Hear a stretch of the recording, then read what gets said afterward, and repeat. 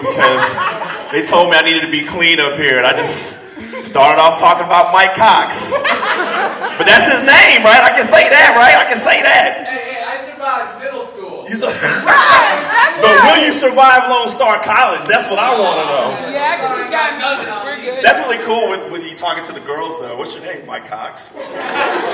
Bet. By round of applause, how many of y'all from Louisiana? Clap if you're from Louisiana. Okay, I'm going to need y'all to check your weapons at the front. Please. We want this to be a safe show for everybody. Clap if you're from the north side of Houston. Clap if you're from the north side.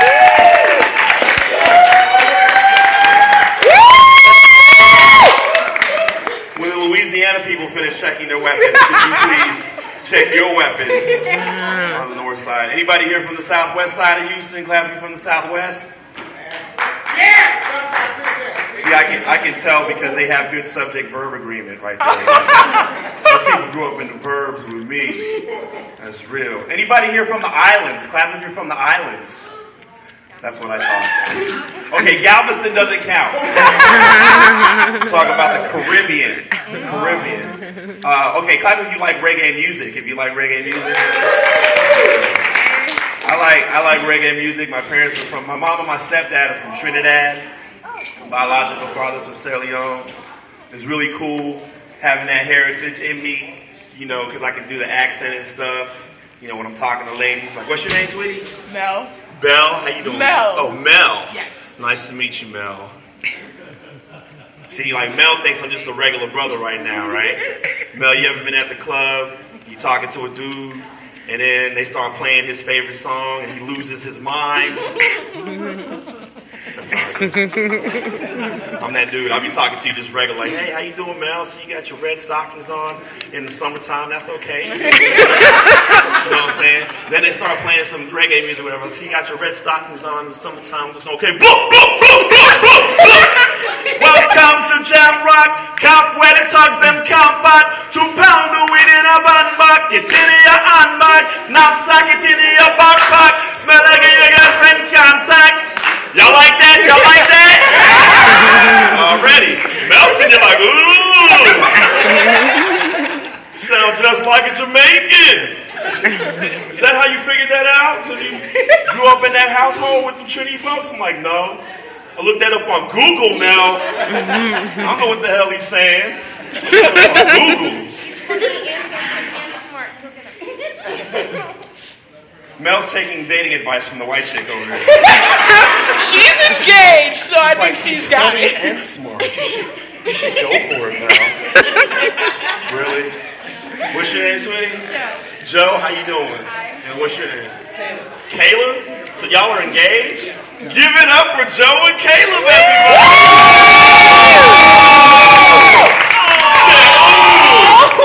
Young love! It's a clean show, so that's all y'all can do is kiss. Nothing else, man. Nothing else. So I just want to learn a little bit more about y'all. Like, what do you, any engineering, like what kind of, they have 2-year programs or 4-year programs here? Like, what is it? 2. 2 years? So like, what are y'all studying? Like? Rad tech. Ad tech? Rad tech. Rad tech? Radiological tech? Okay, what are you studying? ASL.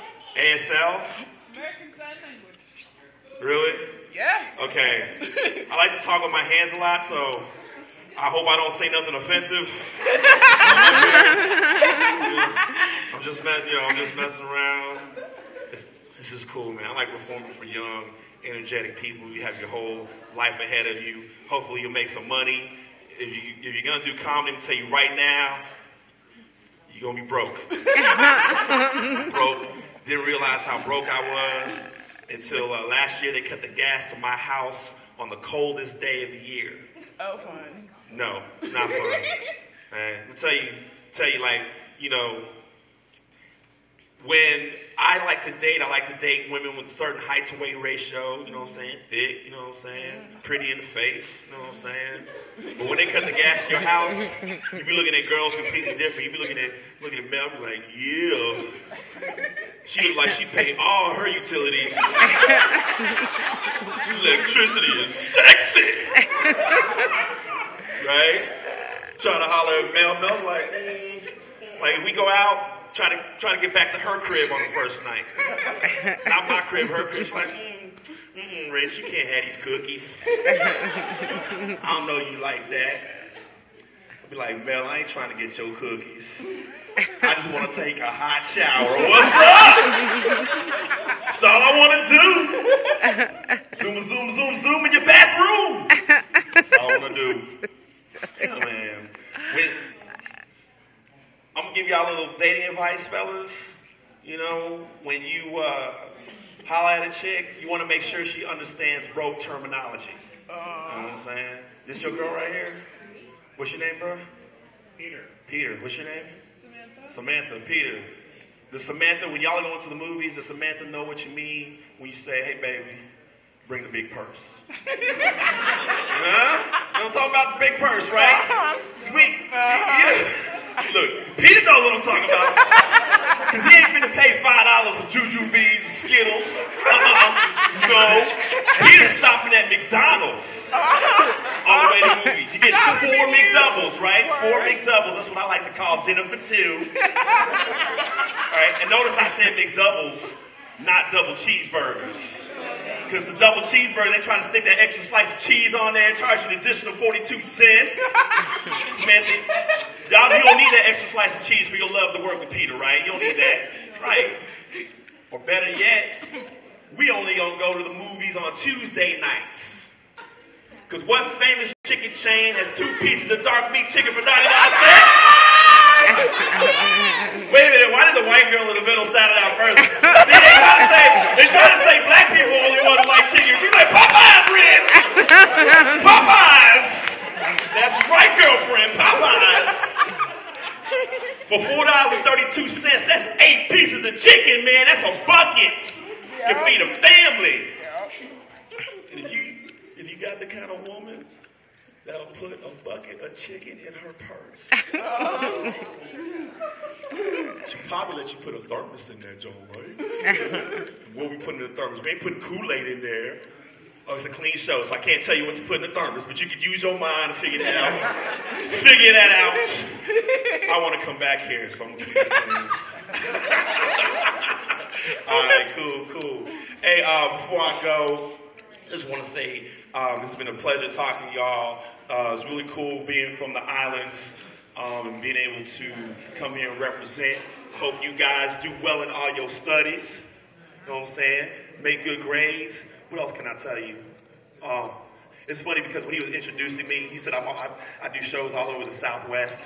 I do shows. I've been in the probation office, the WIC office. You know what I'm saying? But I'm glad to be here. All right, what I'm going to do now is I'm going to bring up your headliner. This guy is amazing, all right? I've worked with him at the Improv in Houston. He has performed on HBO. He's performed on Comedy Central. If you YouTube him, he's got a list of accolades. I want y'all to start clapping, start clapping, start clapping, start clapping, start clapping, start clapping. Put your hands together for Wil Sylvince.